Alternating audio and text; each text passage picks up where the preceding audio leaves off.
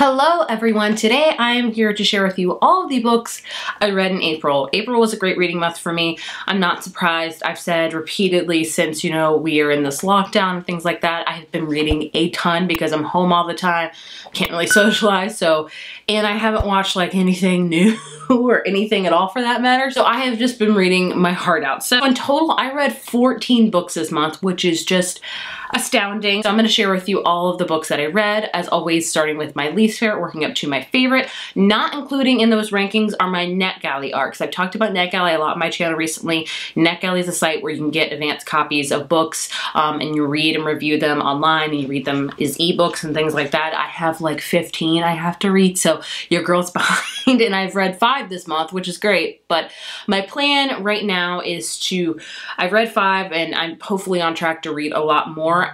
Probably next week sometime, I'm going to do a big video where I review all of the NetGalley books that I've read so far and really go into detail about them. So I'm not going to go into detail on here. I'm just going to tell you what NetGalley books I've read and what I rated them, but just rest assured that next week will be a big, long, probably like hopefully 10 to like 12 books. NetGalley books I've read. It's long spiel over. So before I get into the stack right here, I'm going to share with you the NetGalley arcs I read. So first up, I read The Trouble with Hating You by Sandra Patil, I believe. I gave that a 3 out of 5. I read The Spare Bedroom by Elizabeth Neep, I believe. Also a 3 out of 5. Head Over Heels, I forget, Hannah Orensten, I believe. 3 out of 5. The Right Swipe by Sophie, I forget the last name. That was a 3 out of 5. That was so close to being a 4 out of 5. I'll talk about that more in my NetGalley video. And the last one I read was Ghosting, a Love Story. And this was written by 3 authors, I believe. This one, again, was so close to being a 4 out of 5. But again, as I've said repeatedly already, expect a video next week where I really hash out all the NetGalley books. That way it's just easier. They're all compacted into one video and stuff like that. So let's get on to the physical books I read this month. Be 9 of them, so here we go. So the first up I want to talk about is The Best Laid Plans by Cameron Lund. This is a YA contemporary book that I gave a 3 out of 5. The more I think about it, the more I might move it to a 2. I know that's harsh. I don't like giving 2s out because who does?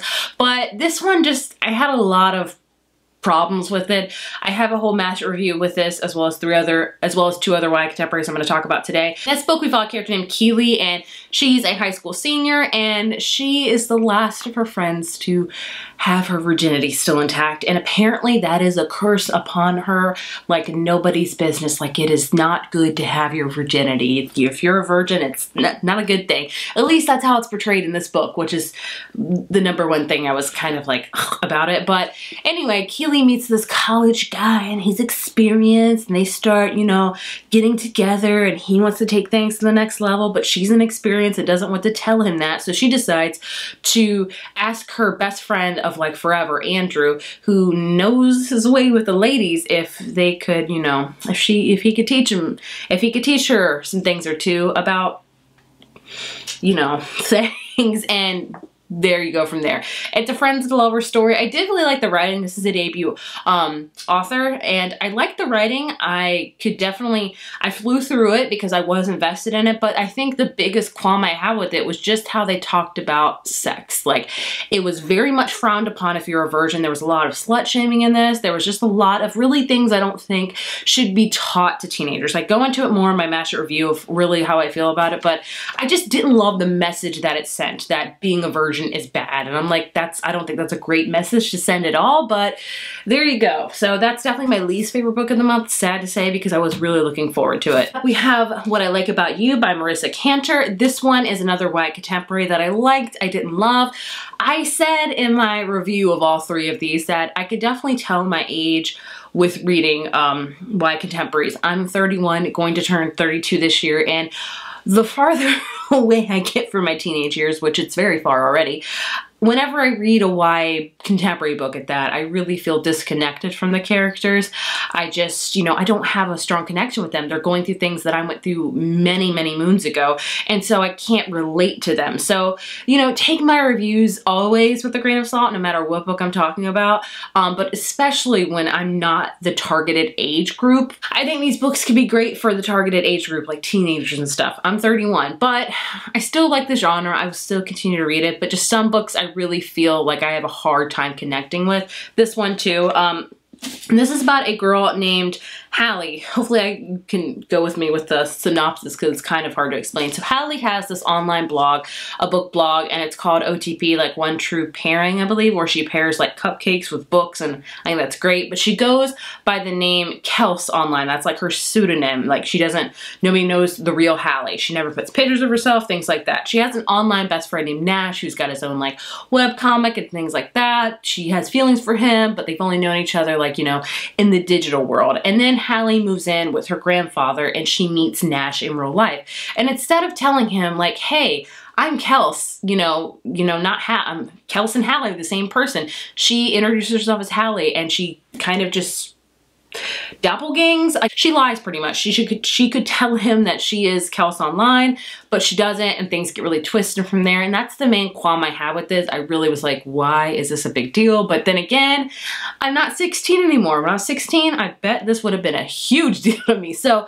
but the writing was cute. Again, I believe this is a debut novel and I liked it. I love especially to talk about the book community because she had a lot of really good friends in the book community and how warm and welcome it was, but also had to deal with a lot of, things like that with kind of controversy and things like that. So I did enjoy this book. I think I would have loved it a lot more if she was a little bit more truthful. But again, as always, I shall say, I am not the target audience for it. And then the last 3 out of 5 that I have is another YA contemporary, and that is Time of Our Lives by Emily Wibberley and Austin Seema Broca.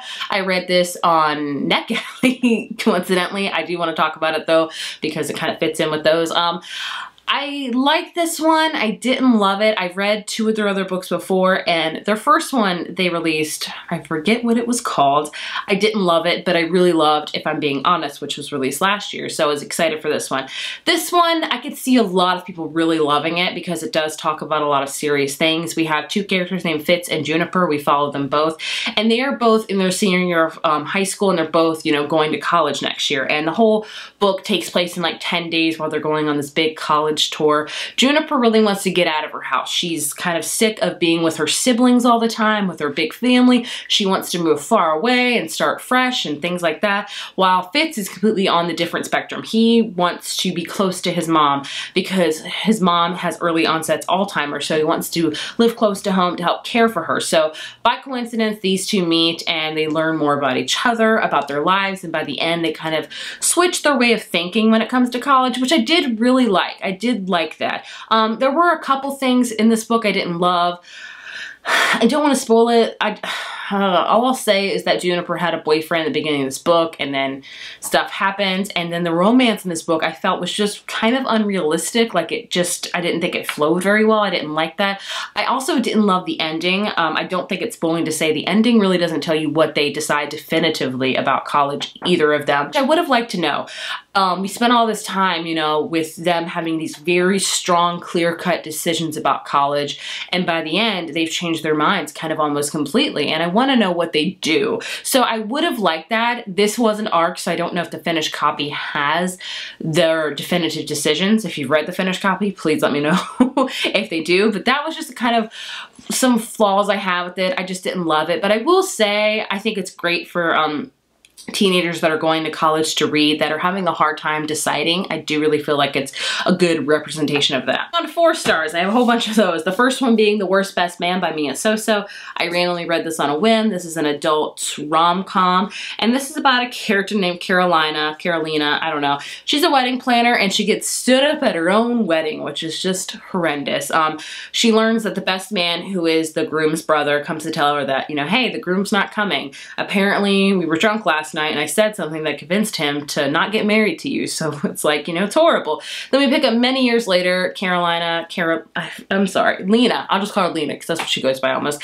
She's about to land this really big account at this hotel to be like the exclusive wedding planner, but she has to be paired with this marketing team to help market her pitch and things like that. And who she be paired with is her ex's brother, the one that kind of split them up. So obviously it's kind of a hate to love romance.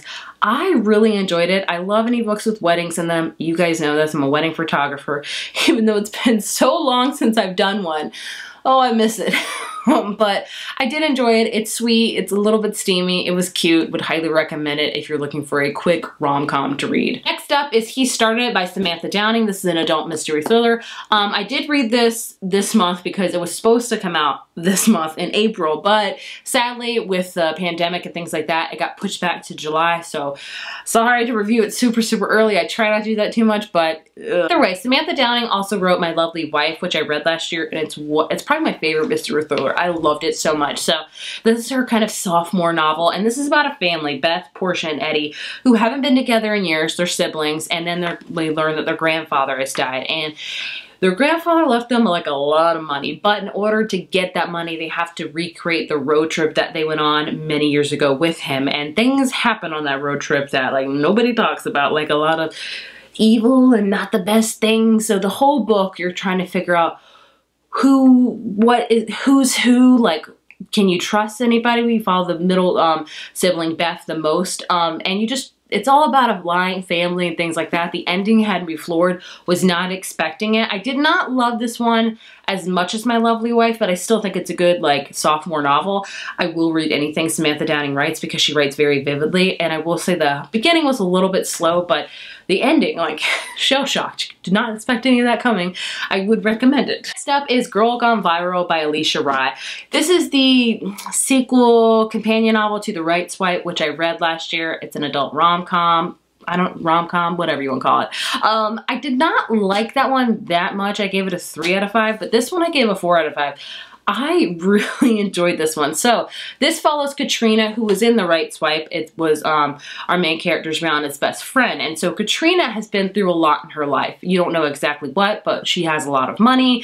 She's been through a lot. She also suffers from a lot of PTSD. And she has this head of security team named Jazz. And like, he's like almost like her bodyguard, if you will. He helps protect her. And then goes to the coffee shop one day. This random guy sits next to her. They start talking. They start flirting. He asks her out. She was like, no thanks. And you think that's the end of it. No. Apparently somebody like totally tweeted the whole conversation, took pictures, hashtagged it like Cafe Bay and things like that. And all of a sudden Katrina's in the media and she's been trying to avoid it because she has to keep things private because of things that have happened to her in the past. So she's obviously very shooken up. Jazz decides to take her back home up to Northern California, like his family's peach farm. I know, it's great. And their romance ensues. It was adorable. It's a great friends to lovers romance. I love both of the main characters so much. They were both just very selfless and very giving and honorable people. Now, I do love a snarky main character, but I also really resonate with a selfless character that's just good overall. And that's not to say a snarky character can't be good at all, but I don't know why. I just loved these two so much. They were just giving and just great to read about. So I really enjoyed it. So this is a rare case for me, especially with contemporary series, that I like the second one more than the first. And I know I'll get questions about this. Can you read this without reading The Right Swipe? Yes, you can. Especially with adult contemporary novels, you can read them without reading the previous novels.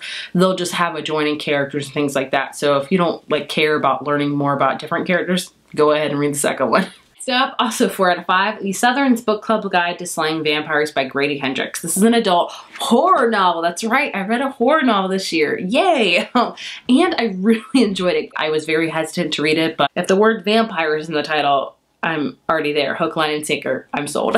So this one takes place in the 90s in Charleston, South Carolina, and we follow this woman named Patricia who lives in this neighborhood that's like a really good neighborhood. Nothing ever happened. She's in a book club. The most she gets exciting out of life is like reading murder mysteries with her book club. And then this guy moves into her neighborhood that nobody really knows, but everybody just accepts him immediately. But Patricia starts noticing that maybe this guy, like, we shouldn't trust him. Maybe he's a little bit evil. Maybe he's a vampire. You know what I'm saying? So that is what this book is all about. This is a book where the vampire's the bad guy. You know, there's a lot of vampire books that I love that the vampire's dark and brooding, mysterious, but they're really good. They have a heart of gold, even though they don't really have a heart. But this one, the vampire is very evil, very gets into your life, makes people think differently things about you. It is graphic, this book is. I will say it doesn't have child abuse, I would say. It's hard to explain. Just know with vampires, it gets graphic and things like that. So I didn't love that. But overall, I really love the message that this was, yes, about vampires, but it's more about not believing women and taking, like, especially in the 90s, a lot of men never took women for serious. They just thought they were good for, like, raising kids and doing dinner and fixing up the house. They never took them for being serious and strong women. And that's what this book is all about, the underlying tone, which I loved. So yeah, I have a master review with this included. I go into more detail. I really enjoy it, would highly recommend it. As far as scariness factor, if I can read it, I think you could read it because I get scared of everything. The last two are my favorite books of the month, I will say. One is a 4-star, one is a 5-star. The 4-star is The Happy Ever After Playlist by Abby Hamezin. This is the sequel / companion novel to The Friend Zone, which I read last year again, and I didn't love. Again, our main character in that book was very snarky. I really did not love our main character in that book. This one, however, I loved. This one follows a character named Sloane, who is the best friend of, I forget her name in the first novel, and this does kind of spoil the first novel a little bit, but it's on the back of the book jacket, so I'll tell you anyway. So Sloane lost her fiance 2 years ago, and she's still very broken up about it. She doesn't, you know, she can't move on with life. And then one day, a dog literally jumps in her sunroof in her car, and it changes her world. She reaches out to the owner, but the owner won't contact her back, and then she thinks the dog is hers, and it's really the dog's really helping her with coping with life and getting out of the house and doing things. Then all of a sudden, 2 weeks go by, and Tucker, who's the dog's owner, calls back, and he's like, "Hey, I want my dog back." And she's like, "Hey, where have you been?" And he is a musician apparently in Australia, and he's coming back. So they start texting and flirting. It was just so adorable. The texting, the first half of the book, easily 5 out of 5 for me. I loved it. The romantic tension, the flirting, it was very, very beautiful. And then the second half, I felt like it kind of sloped down a little bit. I didn't love it as much, but the love story in this was really adorable. It's all about love after loss and dealing with grief and moving on and really feeling like you can't move on. And our main character, Sloane's very giving, very heartwarming. And Tucker, the dog, it was just adorable. If you're a dog lover, I would highly recommend this book. The romance was great. I really loved this one much more than The Friend Zone. So that just goes to show you, in case you start a companion like adult contemporary series and you're not really loving the first one, try the second one out, because sometimes it works out in your favor, like it did for me. My favorite book of the month should come as no surprise, and that is The Guest List by Lucy Foley. This is an adult mystery thriller that I gave a 5 out of 5 to, and I don't do that a lot with mystery thrillers because apparently I'm super picky. This one I love. This is a short and sweet mystery thriller all about this wedding that takes place in this Scottish, like, remote island, and all you know is that somebody from the wedding party, just somebody from the wedding gets murdered. You don't know who died or who did it. It's kind of like a classic Agatha Christie novel. I've heard she writes very similar to her.